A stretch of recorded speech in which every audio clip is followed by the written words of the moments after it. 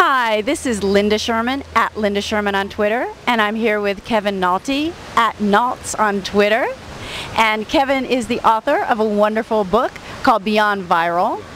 And I would love for you to tell our viewers something about what they can do in the video space to help their small businesses. Yeah, sure. You know, a lot of brands or small companies want to go viral, like the big, viral hits. But if you think about it, most of the viral videos that you know of now are not commercials. So it's become increasingly difficult to get a video seen by 4 or 5 million, which is my definition now, viral. So the better approach is to work with people that are already talking to your target audience. So, if you're selling athletic apparel, go to somebody that's already garnered a group of people that are athletic enthusiasts and work with them. And most of them are eager to be sponsored.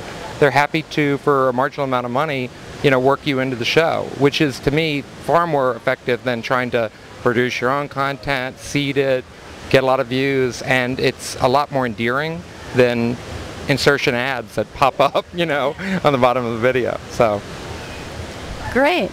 Now you yourself have amazing following on YouTube. Can you talk about how you got yourself made like that? I was bored as a J&J innovation guy and started to create videos, and now, like almost 1,000 videos later, I've got a couple 100,000 people that are subscribed and 170 million views, but it took a lot of time, so that's one thing I urge, businesses to consider, is that, it may not be the, one video that pops. Like, I throw a lot of videos out there, and, some of them go crazy, some of them don't. So it just takes a lot of persistence. And the other thing, too, is, you really can't promote without making it entertaining first.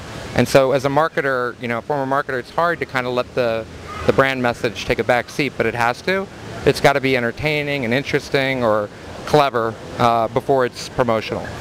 So that's the advantage in working with somebody who's figured out how to do it. Yeah, because they know their audience, so they know what they can get away with, and they're credentialed, so it's a little bit like hiring a spokesperson.